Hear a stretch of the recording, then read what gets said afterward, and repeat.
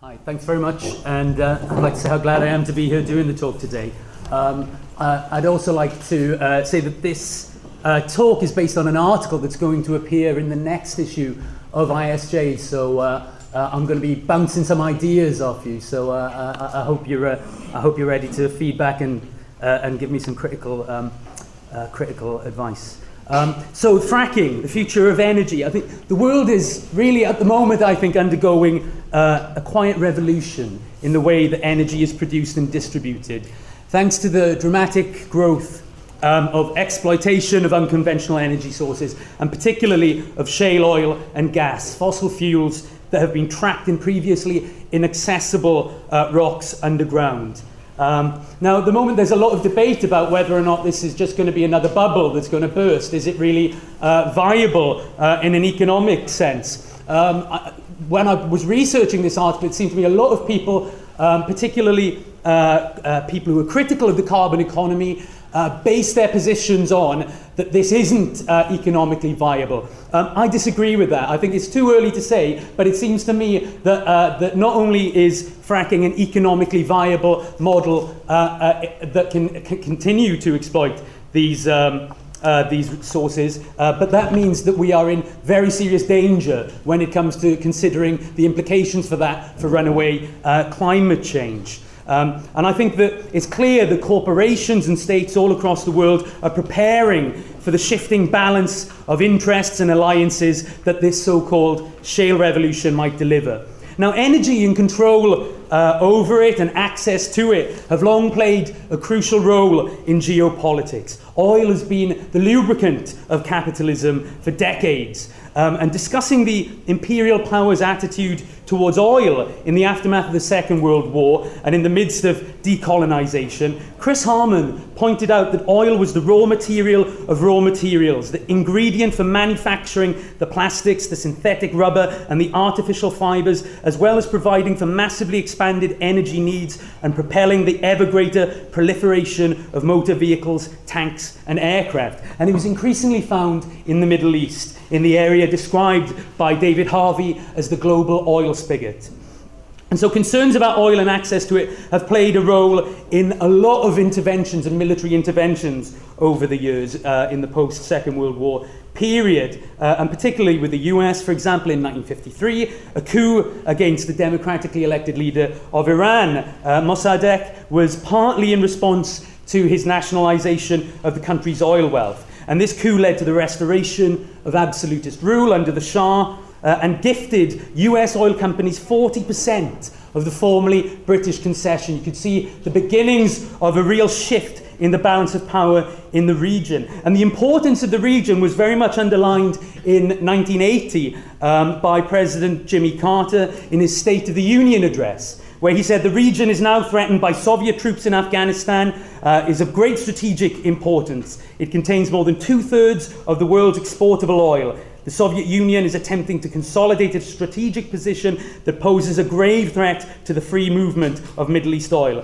Let our position be absolutely clear. Any attempt by an outside force to gain control of the Persian Gulf region will be regarded as an assault on the vital interests of the United States of America, and such an assault will be repelled by any means necessary, including military force. And this underpinned American strategic focus on the region for many years to come. Fast forwards to 1998, Bill Richardson, who was Bill Clinton's energy secretary, spelling out his policy regarding a pipeline to transport oil from the Caspian region, says this is about America's energy security. It's also about preventing strategic inroads by those who don't share our values. We've made a substantial political investment in the Caspian, and it's important that both the pipeline map and the politics come out right. So securing access to energy, and often equally importantly, denying access to competitors, has been an important factor in a lot of American policy. And so it remains. In February 2006, Obama, when he was a senator, made a speech on energy independence, in which he said that US dependence on foreign oil was the Achilles heel of the most powerful country on earth, the oil we cannot live without. And he went on to say that moving away from an oil economy is a major challenge that will require sustained national commitment. So fast forward 6 years, the International Energy Association releases its World Energy Outlook, which found that the extraordinary growth in oil and natural gas output in the United States will mean a sea change in global energy flows. The United States becomes a net exporter of natural gas by 2020 and is almost self-sufficient in energy in net terms by 2035.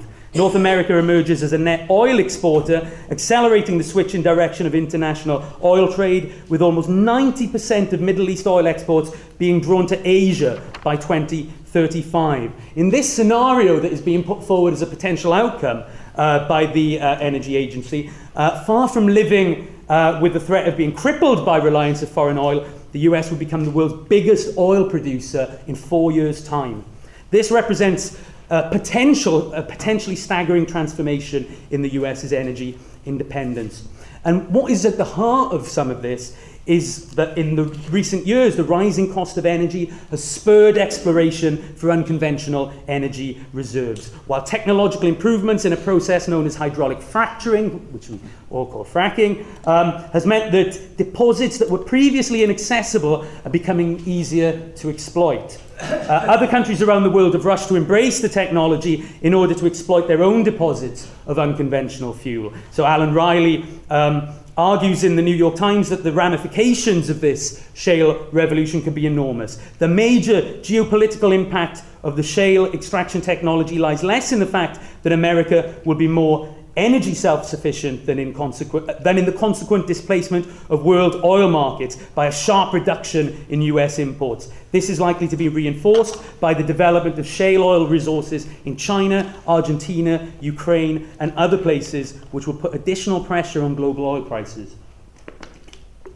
So cumulatively, these changes point towards enormous geopolitical shifts as energy exporters vie for new markets and importers for influence.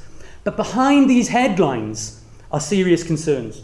Worries about the environmental impact of the shale revolution extend from the impact on local communities and landscapes all the way to fears about the damage that will be done to the climate by such a massive extension of fossil fuel extraction. These unconventional fossil fuels are likely to unleash runaway climate change that could put paid to hopes of a low-cost and low-risk energy future, as the Guardian energy blog put it. Indeed, the shale revolution has pushed much of the debate about renewable energies to the sidelines, as well as pushing many firms developing renewable energy into bankruptcy. Last year, more than 40 solar power companies went bust. Now, while there's a lot of debate about exactly how much of the hype surrounding shale is accurate, even if the reports released so far are overestimating its potential impact, the notion of peak oil, the time at which oil production reaches its highest point before entering terminal decline, must at the very least be postponed by many years. Far from being able to rely on declining oil reserves, as some environmentalists have done in the past, to counter global warming, there is, in George Monbiot's words, enough oil in the ground to deep fry the lot of us, and no obvious means to prevail upon governments and industry to leave it in the ground. And Nick Butler, writing in the Financial Times, said that the climate change lobby has to adjust too. The shale gas revolution is in the process of lowering the cost of using hydrocarbons just when they wanted the reverse to happen. I think for these reasons, critics of the carbon-driven capitalist economy must take the shale revolution very seriously, since it increasingly sets the terrain upon which we have to fight for the future of the planet.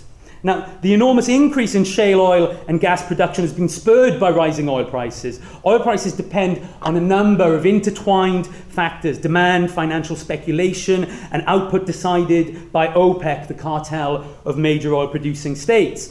And since 1998, oil prices have trended upwards sharply and are today around 10 times higher than they were 15 years ago. So oil prices reached a low of $10.72 in December 1998 and hit a peak of $147.30 in July 2008. Now, prices had increased over a decade as production lagged behind, thanks largely to China and India's dramatic growth rates and use of fossil fuels, and instability in the Middle East, which led to a decline in Iraq's oil output from the Iraqi oil fields. But the global economy had already begun to slow before the peak in 2008. So what propelled that spike? Well, the Energy Information Administration, which is the US government body responsible for statistical analysis of energy, pinned part of the blame on volatility in Venezuela and Nigeria. It warned of an influx in investment money into commodity markets. And I think that this was one of the crucial elements as investors were stampeding out of the falling real estate and stock markets, and instead they diverted their funds into oil futures. And this sudden surge drove up oil prices, creating a speculative bubble, which caused real concerns for OPEC. OPEC have a very difficult balancing act. You know, in order to maximize profitability, they need to maintain relatively high oil prices, but if prices get too high, it threatens to make alternative energy sources look more and more attractive. So Saudi Arabia announced an increase in its oil production in 2008. And one of the reasons why they did that is that they were saying that people were starting to get very worried about the fact that soaring fuel costs were inciting demonstrations and protests in places from Italy to Indonesia. Now, within months of the collapse of Lehman Brothers and the precipitous decline in global production that followed, oil prices plummeted rapidly, hitting just $32 a barrel by December 2008. But again, a combination of speculation and reduced output from OPEC, who cut their production quotas in December 2008, and continuing demand from China meant that they started to rise again. So now they're back at around $100 a barrel. And it was this trend of high oil prices which led to the growing profitability of unconventional sources such as fossil fuels. The danger of deep-sea oil drilling, I think, was brought into sharp focus with the explosion on the Deepwater Horizon oil rig, which killed 11 workers and caused an enormous oil spill into the Gulf of Mexico. We've also seen Arctic drilling becoming an increasingly attractive prospect. John Sovin wrote in The Guardian of the site of this, while icebergs the size of football stadiums are towed out of a rig's path, ships equipped with high-pressure water cannons blast smaller chunks into submission, and all the while the clock is ticking. As the winter freeze edges nearer, the frantic exploration company rushes to finish the job before ice sheets cut off the region completely. In March of this year, the Obama administration barred Shell from returning to the Arctic after a report found that the corporation's failure to make adequate preparations for an expedition last year led to the grounding of one of their drilling rigs. But despite this, the administration's national strategy for the Arctic region, released in May, focuses on on how the US can manage the exploitation of the region's vast untapped oil, gas, and mineral resources in cooperation with other Arctic powers, setting out to position the United States to respond effectively to challenges and emerging opportunities arising from significant increases in Arctic activity. The twisted logic at play here is that since global warming is leading to the shrinkage of the Arctic ice sheet, this means that it's easier to drill for more oil in the region, which some of you might recognize, possibly lead to further shrinking in the Arctic ice sheet.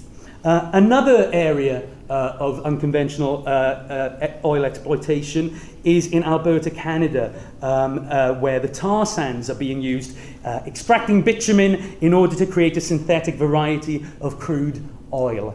The expansion of this process has heralded one of the biggest industrial operations on the entire planet. The scale of it is absolutely phenomenal. It has seen enormous deforestation and pollution of water sources in the area, threatening the habitats of First Nation Indigenous people.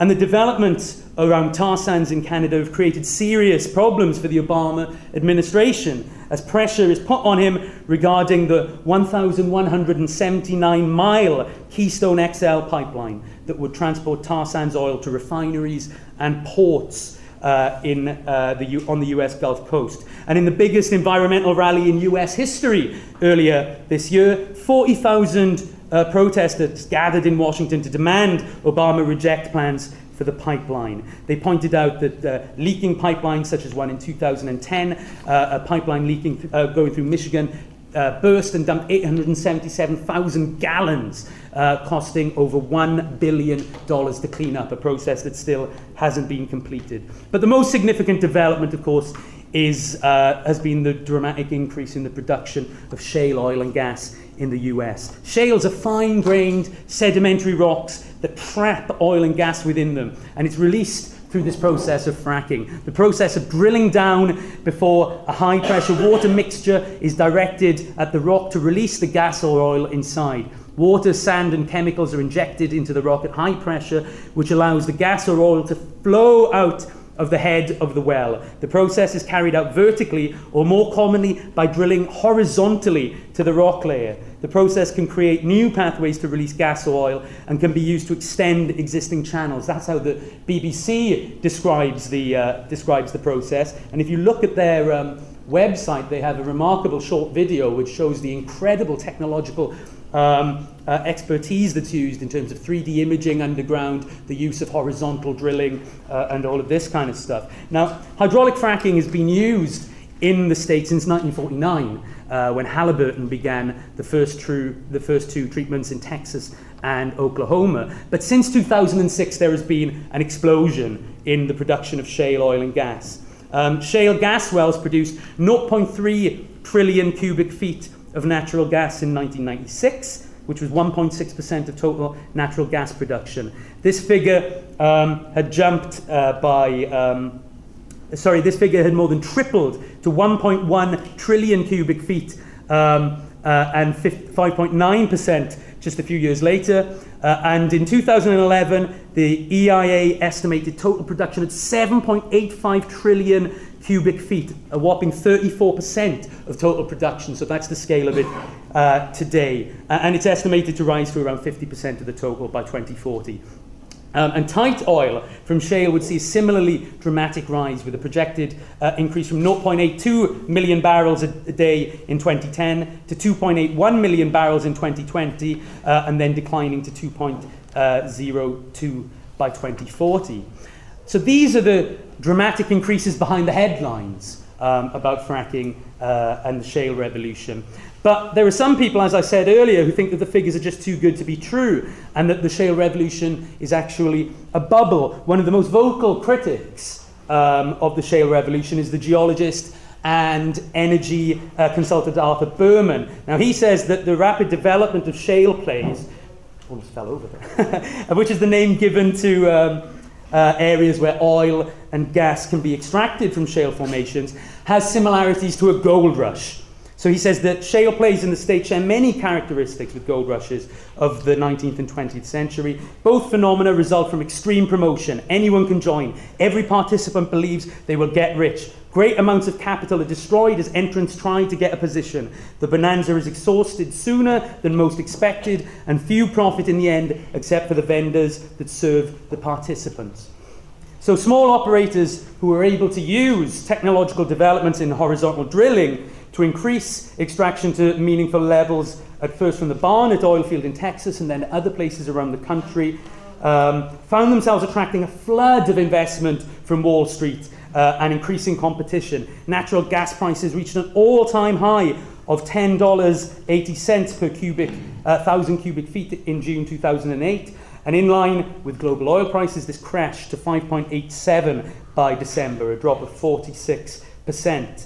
Unlike oil prices, gas has continued to go down. By April 2012, it was as low as $1.89. The New York Times reported that the drillers punched so many holes and extracted so much gas through hydraulic fracturing that they have driven the price of natural gas to near record lows. And because of the intricate financial deals and leasing arrangements that many of them struck during the boom, they were unable to pull their foot off the accelerator fast enough to avoid a crash in the price. Arthur Berman at the time argued that the continued drilling has been funded by debt, share offerings, but thus far the trend is unsustainable. And gas producers were certainly feeling the pinch. Just last year, the chief executive of ExxonMobil, who had spent $41 billion to buy a natural gas company in 2010, said that we are losing our shirts today. We're making no money. It's all in the red. Now, gas prices then began to rise in 2012 and saw a dramatic upswing in early 2013 between February and May. Gas prices increased by more than 31%. And this partly reflected the fact that the glut of output after the initial rush into shale had adjusted to low prices. The number of rigs drilling for natural gas in the US fell to a 14-year low. and the count of rigs going was about 1/4 of its peak in 2008 by early this year. And this restriction of new supply coming online stems from that from the low prices of the last few years. So the new prices were within the zone of profitability for the extraction of shale gas. Now, another pressing objection to the viability of shale revolution is that shale plays decline very, very quickly. Studies by a number of critical economists suggested that decline rates are so precipitous and the capital investment required so substantial that the massive amount of oil and gas in the ground is just uneconomical to produce. One study by David Hughes calculates decline rates of between 79% and 95% in 36 months, requiring $42 billion of investment to maintain output, higher than the total value of shale produced in 2012. But there's another side to this argument. A recent study by the University of Texas, funded by the not-for-profit Alfred P. Sloan Foundation, looked at the output from the Barnett Shale formation, and the report said that it is among the first to study the geology and economics of shale drilling, looking at the data from actual wells rather than relying on estimates and extrapolations. The study broadly confirms conclusions by the energy industry and the US government, which in December forecast rising gas production. In fact, the study found that the Barnett Shale play had significantly more technically recoverable gas remaining than had previously been estimated, 67 trillion cubic feet. In response to the report, Arthur Berman told the Wall Street Journal that this research is probably the most comprehensive study of the Barnett Shale that will ever be done. But he said that it also raised questions about why the industry didn't identify the so-called sweet spots, the areas that allowed wells with much greater output, which are economically viable initially, before spending $40 billion on land and wells. Well, I think that this is one of the key issues shaping the shale revolution, and one of the key issues as to why it is becoming increasingly economically viable. As one pundit said, it began with a small independent oil and gas company. Its success in cracking the code of the Barnett Shale led to its acquisition by a bigger company and a rapidly expanding company that was seeking new opportunities. And as the shale boom mushroomed beyond Barnett to other plays, other independent operators, including newly formed companies backed by private equity funds, were leading the parade. The high initial production of newly drilled wells in these fields excited investors who were willing to provide tons of capital to these small companies. The operators also agreed to aggressive drilling commitments, which further cranked up the euphoria surrounding the shale boom. But as production fell, as production rose, natural gas prices began to slump. But early shale well results began to reveal that they were not evenly distributed. This is when they started to realize that you had to go to certain areas. And the larger aggressive independents moved to secure stable sources of capital in the form of joint ventures with major oil companies seeking reserves, production, and technological knowledge. Some of the small operators sold out to the larger companies, and with gas prices at low levels, companies of all sizes began sorting out their asset bases, selling less desirable properties. Today, we're in the midst of a major restructuring of the energy industry, as shale technology leaders saddled with the high cost of capital are being absorbed by larger oil and gas companies with low costs of capital, large research and development budgets to fund further improvements in drilling, and the financial staying power to withstand the time until natural gas prices rise. What we're seeing, in the words of the Russian revolutionary theorist Nikolai Bukharin, is the increasing centralization of capital, the joining together of various individual capital units, which thus form a new, larger unit. As the smaller pioneers of the shale business are incorporated into their firms, proven reserves continue to grow as technological innovation allows for greater access to fuel in the ground. Massive leaps forward in computer imaging allow for greater accuracy, tighter concentration of wells in sweet spots, and increasing the number of stages pumped. If the shale revolution plays out in this way, I think it's fair to say that arguments about peak oil and peak gas become decreasingly relevant in the short term. One market analyst has argued that horizontal drilling and hydraulic fracturing have resulted in a big upward revision in reserves and ultimately recoverable resources. The shale revolution has doubled estimates of global gas resources and will probably have the same impact on the oil industry. Peak oilers emphasise the total amount of oil and gas below ground is fixed. While that is true in a fundamental sense, the volume of hydrocarbons is so vast that it will last for centuries, long after the planet has been cooked by global warming. And so summarising the future of the shale industry, Nick Butler in the Financial Times says, prices will be volatile. That is the nature of many new commodity market developments. There will be a boom, and then the first overinflated bubble will burst, which is what has been happening in the US. But then, as so many times in economic history, the pieces will be picked up and consolidated, and an enduring industry will emerge around more stable prices. And already states around the world have been preparing for this eventuality. So in 2012, Obama claimed that the shale revolution would support more than 600,000 jobs by the end of the decade. And in the speech, he vigorously pushed a vision of a strategy that develops every available source of American energy, a strategy that's cleaner, cheaper, and full of new jobs. More recently, Obama has given support for increased exports of natural gas, prompted in part by higher natural gas prices in Europe and East Asia. So they've authorized the Freeport LNG project in Texas to export to countries that do not have a trade agreement with the US. And prior to this being approved, the only other LNG terminal to have received the same was one that had originally built as an imports terminal, which has been rapidly retooled, which shows the speed at which states are preparing for a transformation in global energy flows. The US's newfound abundance of energy, however, is having dire effects on Russia's gas industry. Demand for its output has plummeted. The continuing economic slowdown has exacerbated the problem as crisis hit Europe, has seen a decrease in its LNG imports, which are around 27% in the last year alone. This is also being reinforced by the fact that American coal exports are becoming cheaper and cheaper because of the availability of gas, and so the European Union is importing very, very heavily polluting coal in very large quantities. But the immediate impact of these developments has been the abandonment last August of Russia's state-owned Gazprom's production scheme in the Barents Sea, a project that just months ago had been described by Putin as being of global significance. Now, given Russia's reliance on energy exports as both an economic motor and a means of developing political leverage, these events are a major challenge to Putin and the Kremlin. The shale revolution also poses significant challenges in Europe. Europe remains still in the thrall of Russian gas dependency and imports. And while Europe's gas prices continue to soar, as I've said, American prices are falling much, much lower, about half of the level that they are in Europe. Alan Riley in the Financial Times says that Europe will become the only big economic bloc without significant energy resources. The US, India, China, and Latin America will all have access to shale as well as offshore fossil fuels. So what about Britain?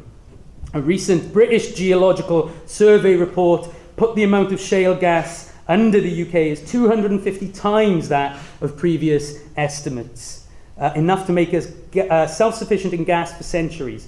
But fracking in Britain faces very different challenges than in the United States.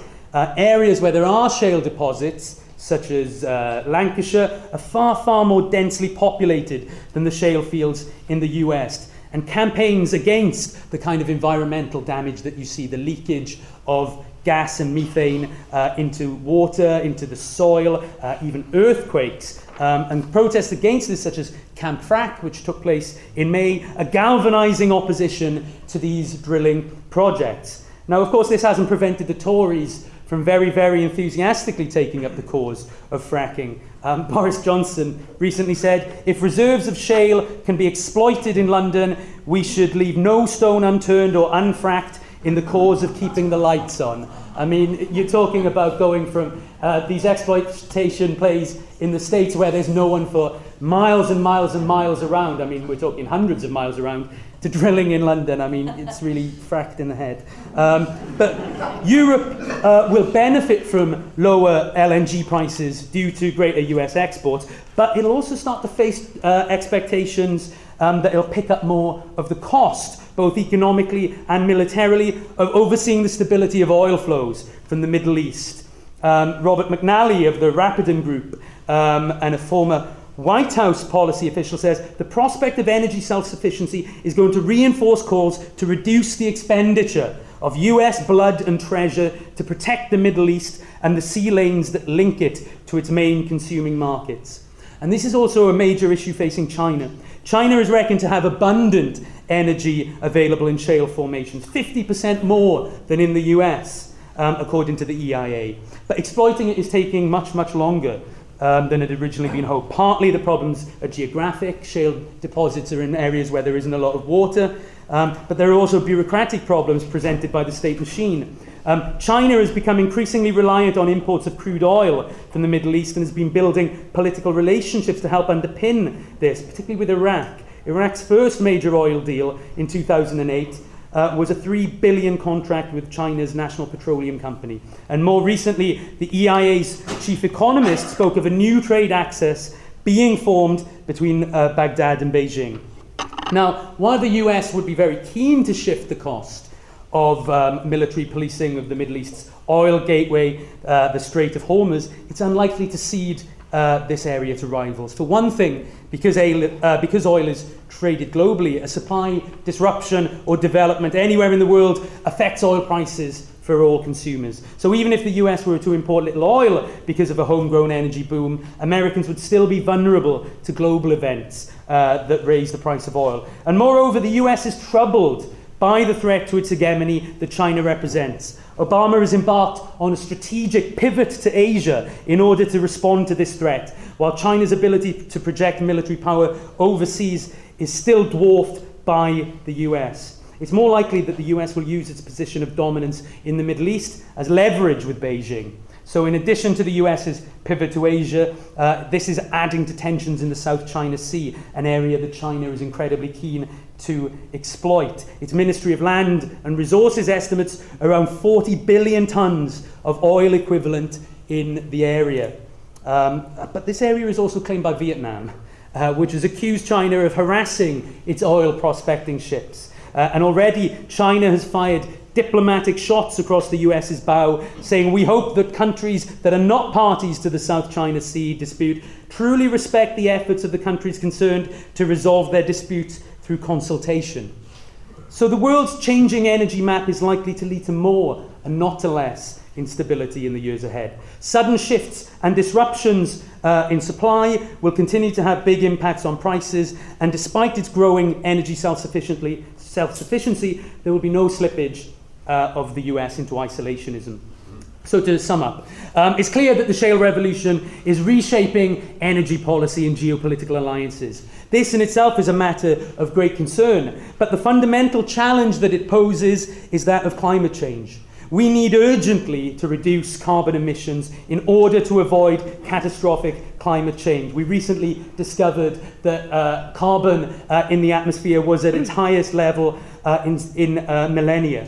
However, the shale revolution is now being trumpeted by some as a means of reducing emissions. They're saying, for example, William Press, a member of the Obama Council of Advisors on Science and Technology, said that natural gas is the only way to achieve the president's climate change goals, which are in themselves wholly inadequate. But people are saying that because they're less polluting than coal and oil, using gas is going to be a step forward. Even the environmentalist Fred Pearce has argued that fracking for shale gas can provide a crucial bridging role until renewables come online. However, shale gas is not being lined up as a bridging fuel. If anything, its abundance is going to kick large-scale development of renewables further into the long grass.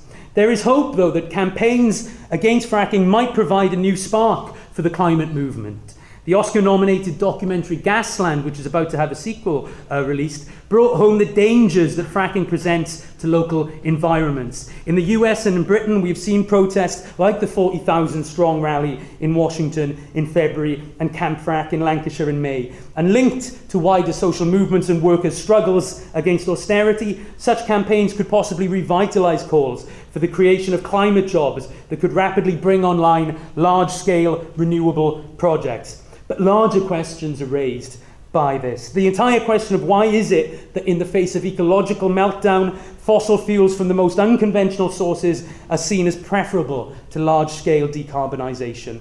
And that comes down to the profit motive and the anarchy of the market. It is increasingly apparent that large-scale, democratically planned production is the only way out of the climate crisis and the grip of the fossil fuel industry. The shale revolution might be changing the energy map, but ultimately we will need a very different kind of revolution, a socialist revolution, if we are to change the world and save it for future generations. Thank you. If anyone lives in London, be assured that there's no hydrocarbon bearing deposits here. It's all clay and shale. All clay and chalk.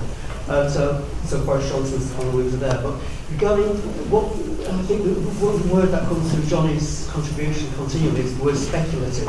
Because if you look back an energy economist who's worked internationally in mine work, and you just look at energy reserves on a global scale, it's quite clear that everybody lies about energy resources and their exploitable value. Nation states, depending on petroleum exports, lie about their reserves. Companies extracting oil boast about the availability of them, then they claim that the extraction costs are too high.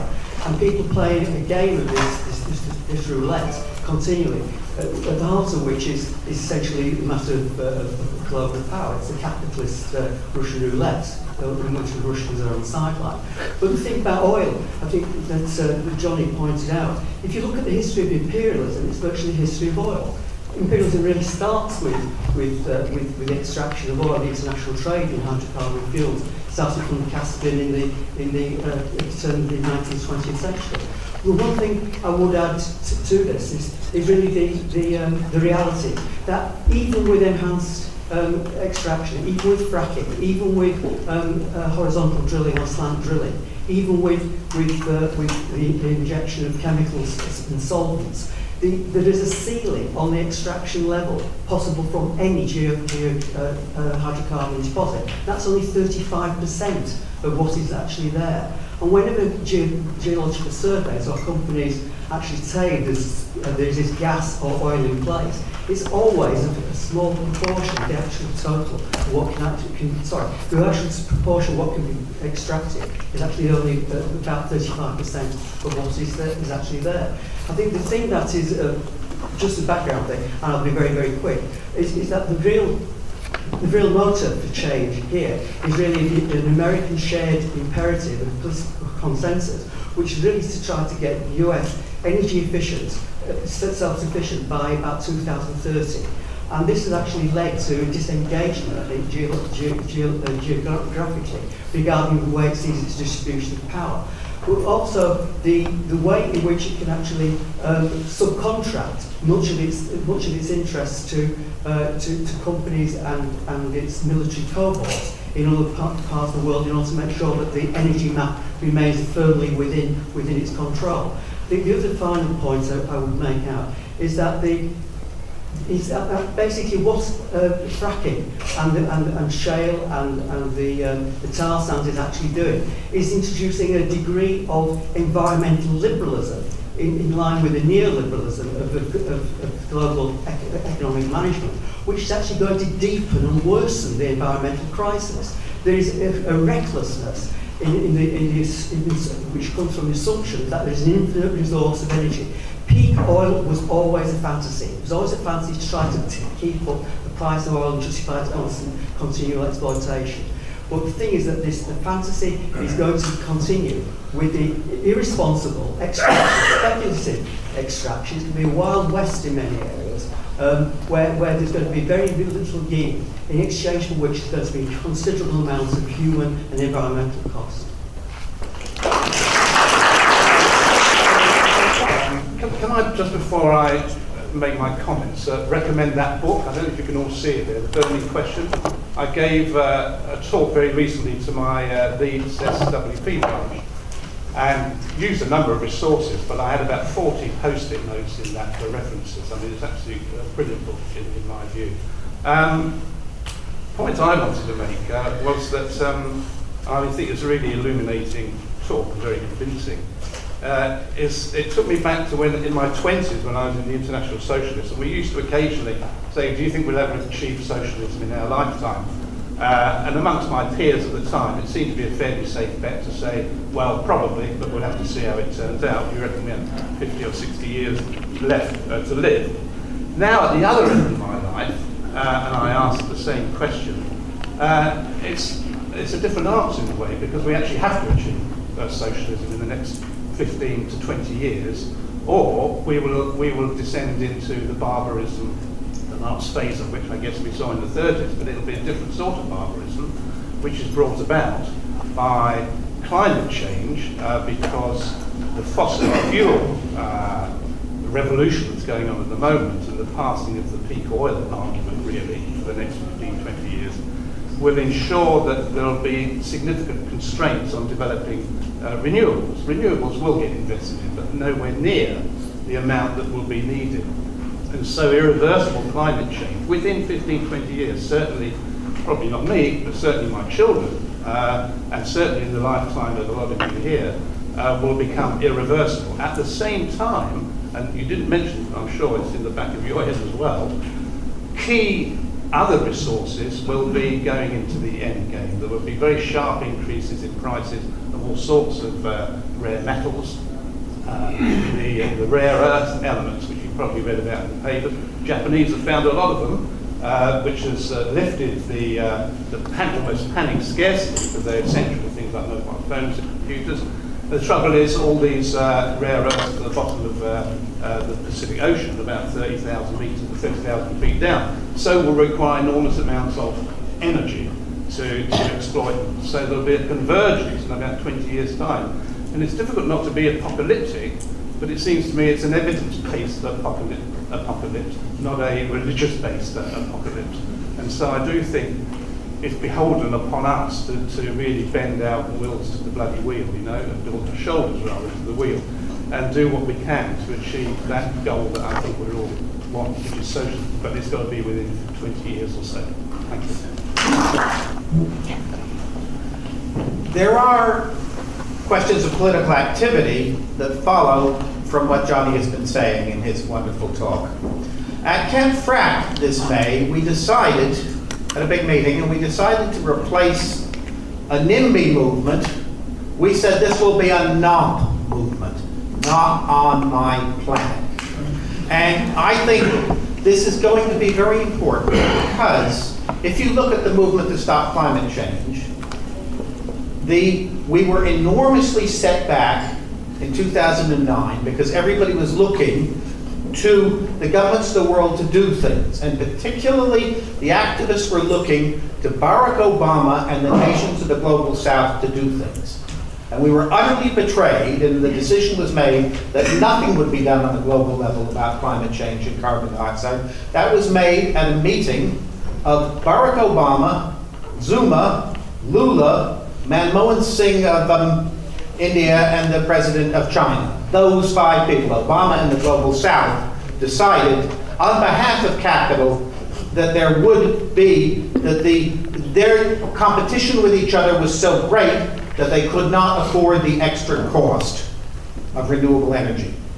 Because the market will, the lesson of the shale revolution, the market will not solve this unless there is what we need is massive government intervention. Because renewable energy and public transport are more expensive because they require more jobs.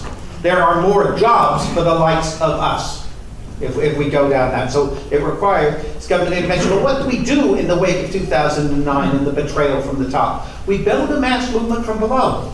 And in the United States and Canada, that has been built in important ways over the XL pipeline and over shale gas.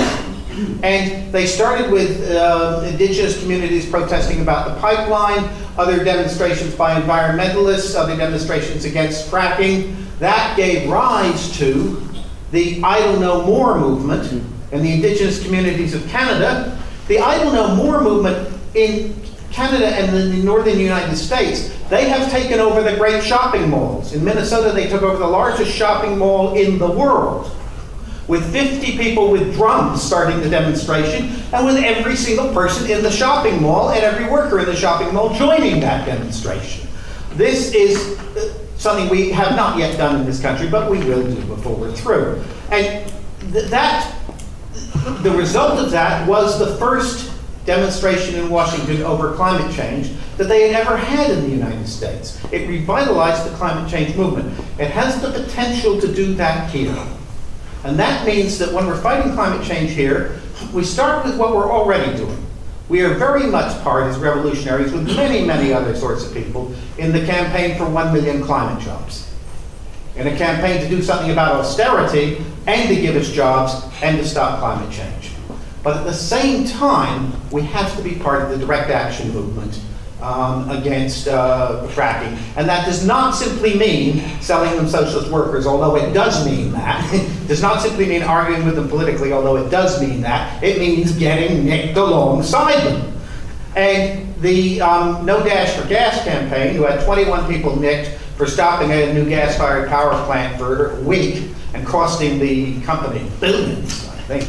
I don't know the numbers. Costing the company enormous amount of time. None of them went to prison, because the judge knew the size of the movement that that would produce. They are having a No Dash for Gas camp this summer, 16th to the 20th of August. We are going to go there, and we are going to be part of that. Because if you look at what's been happening in the Fylde, up in Lancashire, where the first fracking has been coming in, what you have is a movement of environmentalists engaged in direct action with enormous backing from the Northwest TUC. Camp Frack was full of environmental activists from little threatened communities, the great majority of whom had never been involved in anything before this came to their village, but it was organized, put on, and paid for by the trade union movement in the Northwest. And that is the unity that we require, and we can, by starting that way, we can rebuild the climate movement.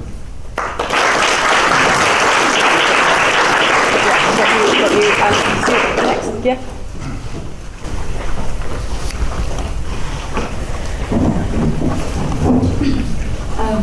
Can you hear me? I really appreciate the Jonny Jones' style of telling this horror story. And believe you me, it is a horror story. It started out with it being an environmental issue, and fittingly, he moved towards. Let me put it in the right order. Probably economic or political, and then it became extremely social because it was affecting everybody. And then he tidied it up with a little bit of environmentalism again. But I want to reopen that debate because I think it is a catastrophe that is to do with monopoly capitalism supported by rival state powers. That I would say, let's go back to the future and the past. Let's call it the 30s, the build-up to Second World War.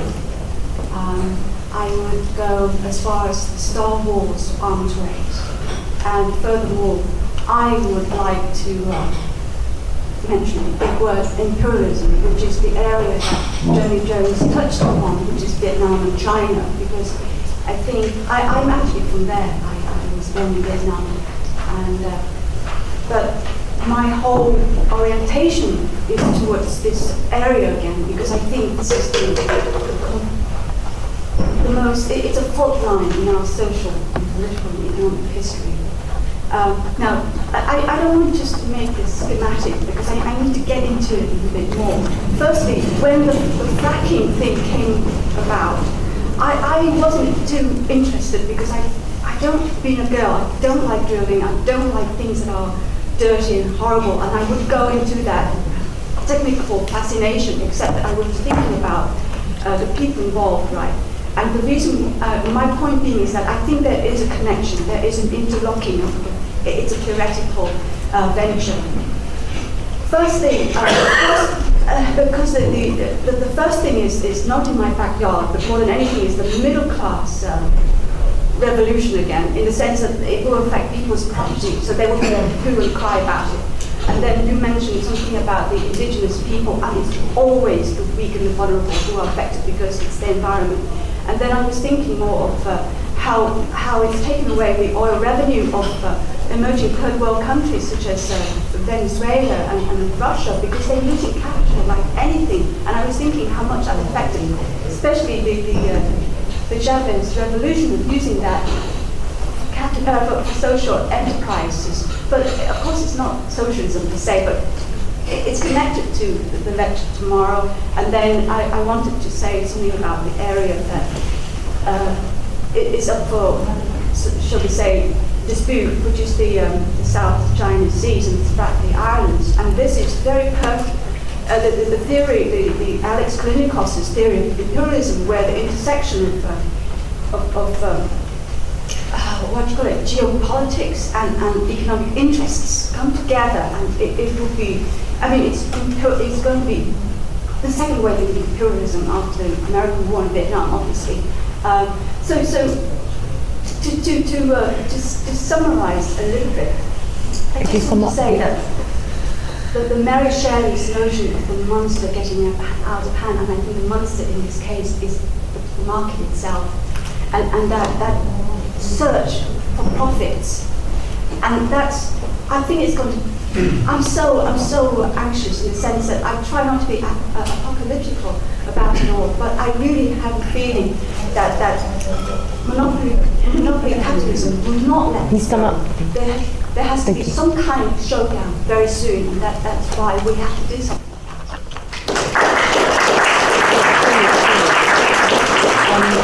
Yeah, and then it was women here next. I'd like to start really with where Jonny finished up really, which is to ask the slightly rhetorical question, why are they doing it? Because I think that really gets to the heart of what is happening here and perhaps gives us some ideas of what we can go. Because absolutely the idea that when you've just passed 400 parts per million in the atmosphere of carbon dioxide, the idea that across the world multinationals and companies are switching to even more carbon intensive methods of extracting fuel is quite irrational, and you would say in any rational society actually they'd be doing exactly the opposite. I do think it's worth us though reminding ourselves just how bad for the environment these things are. I mean, the extreme forms of energy we're talking about, I mean, here in Britain we know about fracking, and to a lesser extent, you know, coal bed methane and so on. But in America, and in particular North America, where you have, you know, extraction of energy called mountaintop removal, this is clearly not something that's good for the environment. You only have to read some of the accounts of what's happened when they've, you know, deforested the areas the size of France to get out the tar sands, and how that's impacted upon the local economy, the local environment, and so on. It also has,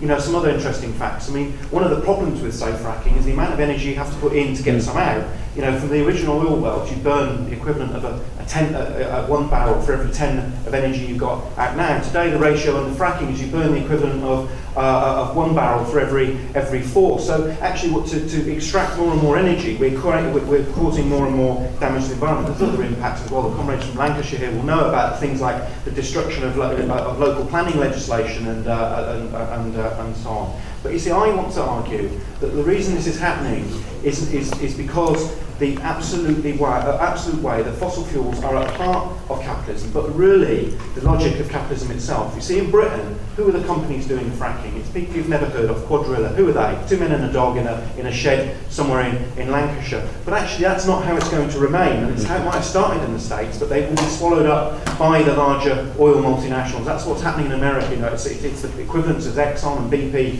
who are driving this process. this. It's the logic of a capitalism reaching a point where they're now saying, where are tomorrow's profits coming from? Where are the profits down the road when the oil starts to run out? Where is that coming? And part of it is about energy security. Part of it is about saying, how can we protect our interests when Russia's withholding the oil and the gas and so on? But it's not enough. It's not enough to say this is about imperialism or war or whatever. It's about the absolute nature of capitalism. And the other final point really is, I think one of the impacts, and Jonny mentioned this, is the way it has become an excuse for business as usual. And I think this is the other logic why the oil companies like it. It's because they don't have to change. They can say they're doing something, and governments can say, look, we're investing in this lower emissions form of generating energy, so you don't have to lose your car or turn your boiler down and all the rest of it. And above all, they don't need to invest in renewable energy. And my final point really then is to say, what does this mean in terms of the environmental movement, and crucially, what do socialists do? You see, I think the comrade who spoke earlier, he says that socialists have to absolutely get involved in the direct action campaigns and the protests against the Camp Frack and the rest of it. I have to say, it was the coldest and wettest demonstration I've ever been on, and I'm glad I didn't have to camp over at Camp Frack. But actually, there's another thing. You see, the logic of fracking, the logic of mountaintop renewal, the logic of tar sands comes from the logic of capitalism. What we have to do is to take the logic of anti-capitalism into the environmental movement. The problem is, the environmental movement in Britain is obsessed by fracking. The real problem in Britain now is not just fracking, it's the continual burning of oil, of gas, the coal, the existing fossil fuel things. We have to put an argument to the environmental movement. You have to now start looking outwards, start looking to a wider questioning of society. See, Jonathan quipped that we shouldn't simply go and sell socialist worker, but actually it's crucial we sell socialist worker at environmental movements, because it's about putting out a bigger picture and a bigger strategy about changing the world and changing capitalism and stopping the oil multinationals for good. I think I would quite like to add my recommendation to for that book, The Burning Question, because that's something that takes the argument a bit further than we have had it up till now. And one of the things that really shook me rigid was that in its first chapter, it points out that the emissions of the Earth, of carbon dioxide globally, have been on an exponential curve, and that everything that we've done, and quite a lot has been done, in terms of building alternative sources of energy, in terms of developing the clean energy market, has not shown up on the emissions curve by one little tiny bit. That the emissions keep on their absolute trajectory upwards and upwards and upwards.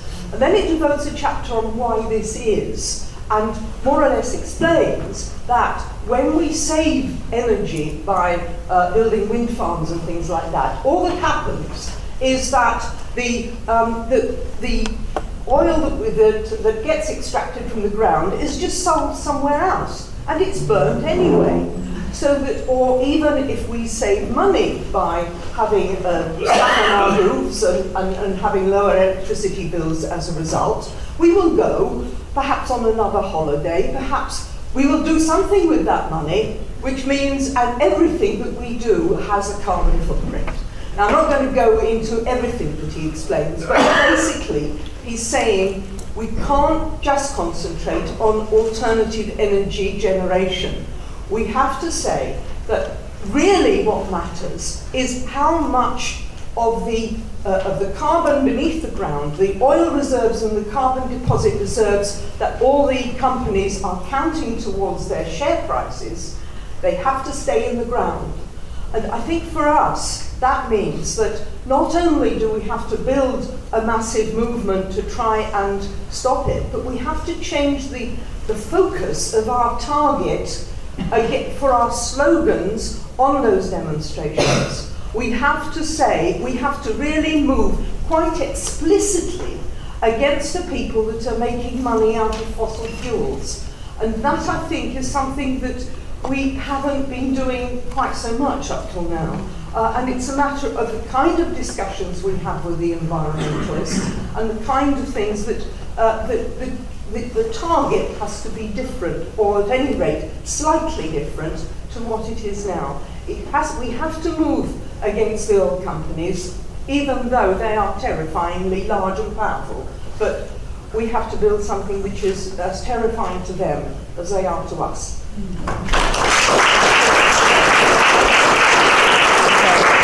After this, comrade, it's there's a woman at the back. Hi, my name's Adam and I'm from Doncaster, and the point that I'd like to make that hasn't really been referred to so far is the use of nuclear fusion in the future. And everybody's heard of nuclear fission, and it's basically where you take highly dense elements like uranium and plutonium, split them in half, and it produces a lot of energy. And this was hoped in the past to help solve the sort of climate change crisis, because the reaction in and of itself doesn't create very little carbon dioxide.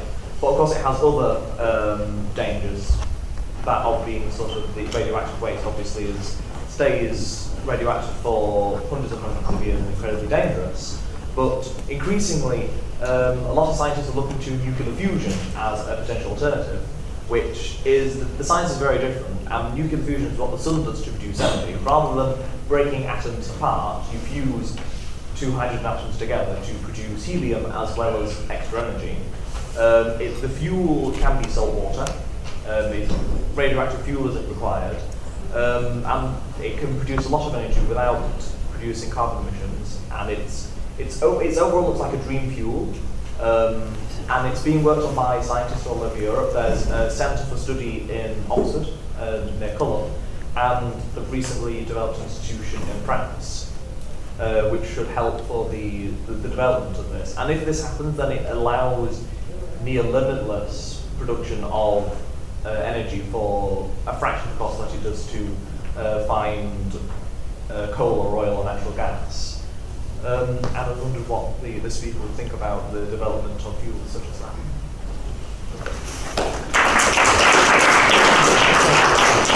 After this, comrade, we've got someone here on the end, and then I'll have to get Jonny to come and sum up for us. All right. Over the last couple of years in Canada, we've seen our own Tory government waging a war on the environment. Environmentalists have been called radicals, and you know what, disturbers, and people who are actually making, oh my goodness, their lives difficult. The government and the companies. We can't make enough money. Hand over fist, we can't do it. You guys are getting in our way. You're letting people know what the actual problems are with taking up the tar sands to turn into fuel, with fracking, with coal. And it's got to the point where in the last, I think, omnibus bill that was put through, because everything's being grouped into a bill, so it's 200 things that are being changed, and we can't even figure out what they are. The word Environment Canada, the word environment has actually come out of that particular section of the government. It's no longer used. It's now a 4-letter word. And what that has meant is the government has basically said it's a free-for-all in the country.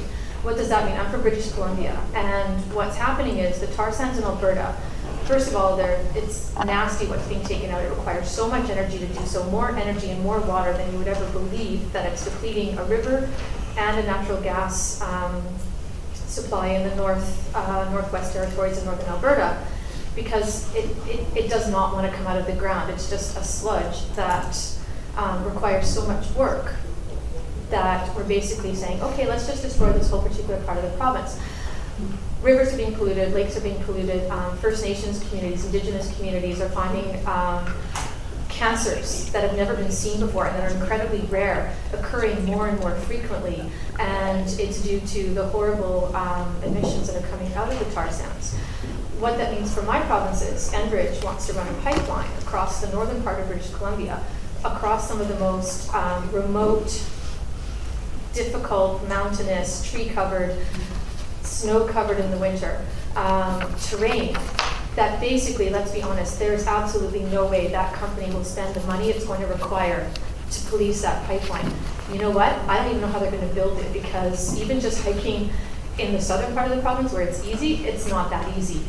So what ended up happening was, I guess about a year ago, and some of you may have heard about this, is some maps were put out of the terminal at Kitimat where this pipeline is supposed to end.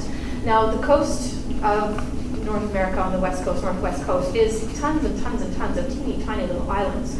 The Pacific Ocean hitting it, basically, there's nothing barring the waves coming in from the middle of the Pacific, and it's absolutely nuts. There are surge channels and everything.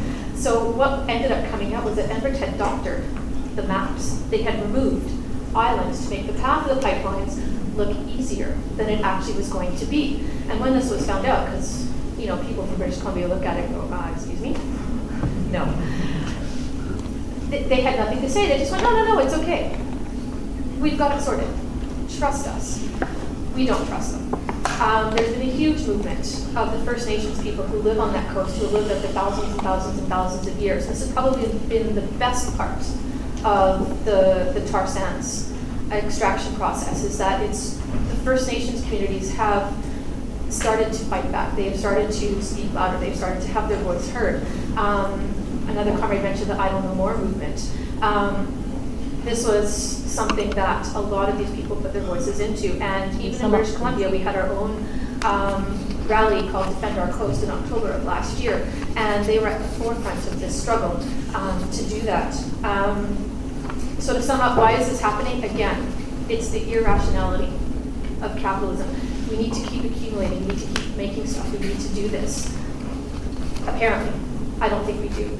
But that's why we need to keep extracting, and we're getting to this point where we need to keep taking out these horrible extreme energies out of the ground. And really we need to create a system where we can actually think rationally and logically and plan things in a way where we don't necessarily have to do this in this way or at all. Thank you.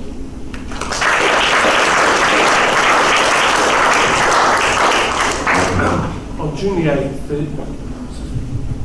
on June 8th, there was a climate crisis conference at London Metropolitan University, well attended. I talked to an environmentalist afterwards who said, I hadn't realised how trade unionists viewed this. It's quite new to this person who's been quite young, but campaign environmental issues about the involvement of trade unions. So that meeting was very successful, and I think it needs to be replicated, because we need to draw the climate scientists, the environmentalists, trade unions and socialists together. We've got to get more informed core, and also because we've got very little time. The burning question makes the point that on current CO2 emissions, within 17 years, we will pass 2 degrees centigrade threshold, and that will be incredibly serious. 2 other points I want to make, given the time. One is interesting campaign called Campaign for Energy Democracy, started from US Cornell University, aimed at trade unions, and the central argument is to be successful, we have got to get back under public control our gas, coal, energy, we've got to get the energy companies back under public control. If they leave it to private capital, we're on to lose it. The other thing mentioned, I'm not going to counterpose this to mass movements at all, but there's been a campaign, Share Action, which has been set up as quite widely based. The public face of the campaign is going to start in October of this year, and essentially it's going to be a detailed campaign about mobilising people on control of the pension funds. Pension funds are putting loads of money into the oil, gas and so on, and the campaign is about how we can turn this around and not have them investing there, but have them investing in renewables, etc. It's going to be quite a long campaign, quite difficult, but I think it can be done.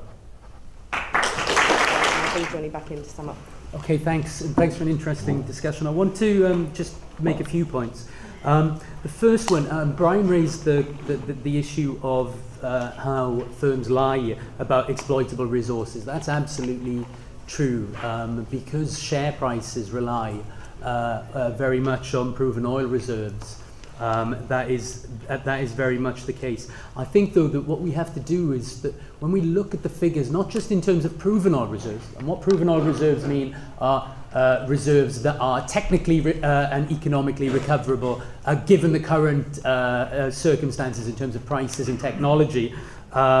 But on top of those, you also have unproven reserves and then total reserves. The total reserves is what Brian means when he says that that's the total amount there, but there's no way that you can get most of that. But we are seeing an increase in proven reserves all around the world. Now, an element of that is undoubtedly inflation on the basis of share price. But when we look at the total amount of stuff that's in the ground, which, as Eva says, and I think that we do have to say, must stay in the ground, it's quite clear that there is enough there to bake the world a number of times over, even given the existing level of technology. And I think that is why it feeds into what the comrade who spoke afterwards said, the time limit on socialism. Although I think that we have to be careful when we talk like that, because it's as I think it was Gareth Dale said that he would fight for it'd be better to fight for a damaged socialist world. You know, it would be better to have a damaged socialist world than to carry on living in a lovely capitalist world where the climate is nice. No, I think there are, you know, I'd like to have both, but I think that that's a very important consideration, which is that as the environmental crisis goes on, this will exacerbate social tensions and social problems, which will lead to more political and social turmoil and eruptions. And so I think that increasingly, I think in the future you will see an intertwining of environmental, political and social issues such as that. I want to echo the stuff about the South China Sea is very, very important. There's an article in the last issue of the ISJ by Ha Young Kim on instability in the region that I would recommend everybody have a look at. On the question of nuclear fusion, yeah, it'd be fantastic. Unfortunately, we can't do it. And you know, I'm all in favour of spending lots and lots of money on on science and trying to develop it. But there's no way that we could develop some kind of strategy on the basis that at some point in the future we're going to get nuclear fusion, as nice as that would be. That's not to say that it's not possible, and that's not to say that we won't get it at some point in the future. But I do think that really the points that Martin raised, I think, are really, really crucially important. As I was saying, the process that we've already seen in just the last 6 years has been one in which very small independent operators in the shale plays in the United States have gone on to be gobbled up by bigger and bigger and bigger corporations. And this is something that will continue to go on and on for the reasons that Martin outlined. And it is part of the logic of capitalism, and this is unescapable. I think the other thing that we have to bear in mind is that as capitalism ages and as the units of capital become bigger and bigger, you have the development of a situation in which it becomes very, very difficult for new entrants onto the scene to assail them. That you end up with huge economic units whose importance is so big that they're described as too big to fail. And this is certainly the case when you're talking about the oil giants, which make up some of the biggest corporations in the world. It's a process that Michael Kidron described. He talked about sclerotic capitalism. You get to the point where units of capital are so huge that when they go down, they threaten to drag the rest of the economy behind them. We had a taste of this when Lehman Brothers went under. And this is the kind of scale that we're talking about of these huge corporations. And they're interested in putting on a show of developing green energy, of developing less emitting energy, but that's not what they're about. What they're about is profit, and they will carry on exploiting the best areas of profit, which remain the exploitation of fossil fuels, and that will go on and will threaten the future of the planet. I want to echo what both Jonathan and Martin said about the need to build a movement against it, and I think that what Martin says about bringing anti-capitalism into the climate movement is absolutely right. You do get an impression that, sometimes in Britain that the environmental movement has gone from a very, very big peak just before the wave demonstration a few years ago. Then you had the Copenhagen conference, which disappointed and demoralized so many, and it's dipped quite a lot. The fracking movements, I think, as well as being limited, though, are optimistic. They are a positive sign that we can see more and more developments. But bringing a socialist message into the heart of those movements and being part of them and building them as part of them, not as being as outsiders who are just lecturing to them, I think is absolutely crucial. Because I think that more and more, as you look at the development of the climate crisis and the economic crisis, the argument that this can be dealt with under capitalism, by capitalism, is becoming more and more threadbare. And that does mean that some people will become more and more demoralized, but more and more people will also be open to more radical possibilities, to more radical explanations. And that includes the explanation that to get rid of the climate crisis once and for all, you really do have to smash capitalism. That does mean a workers' revolution, and that does mean building a revolutionary party like the Socialist Workers' Party. So if you're not a member, I'd urge you to join. Thank you.